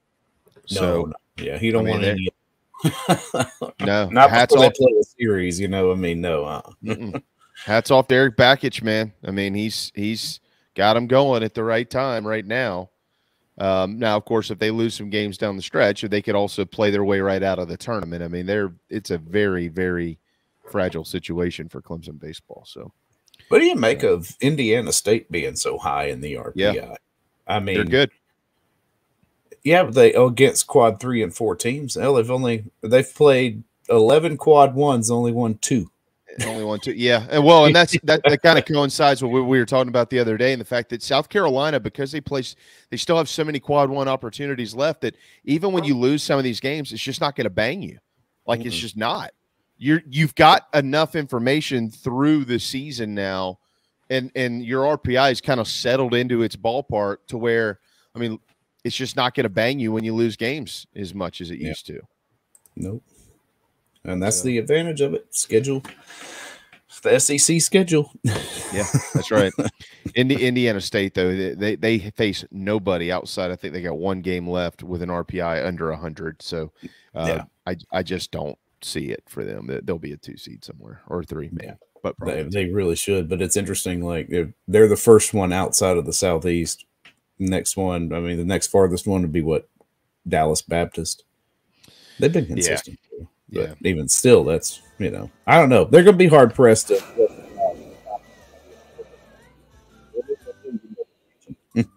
Yeah.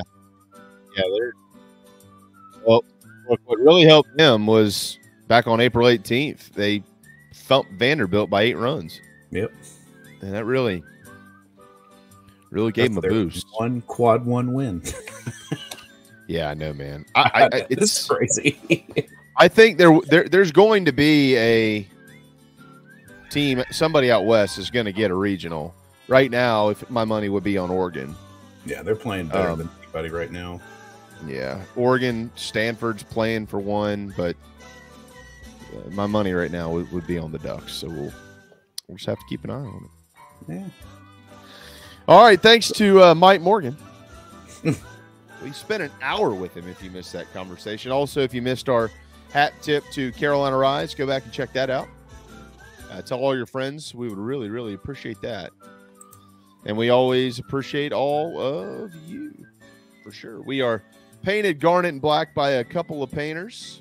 LetMePaintSomething.com if you're in Georgia or in South Carolina. That's who you want to use. Licensed and insured. They're Gamecock owned and operated. Everybody has something that needs to be painted. We know that you do, whether it's the indoors, the outdoors. At least let them quote it for you. They can quote it via pictures. You take pictures, send them to them. They'll quote it. It's that easy. That's what we did at our house. $2,500 in the next lowest quote. Unbelievable. Built by the Barndo Co. TheBarndominiumCo.com. And live from the Sinorama Studios inside the Gamecocks, the show will be back tomorrow at 11, and we'll see you then.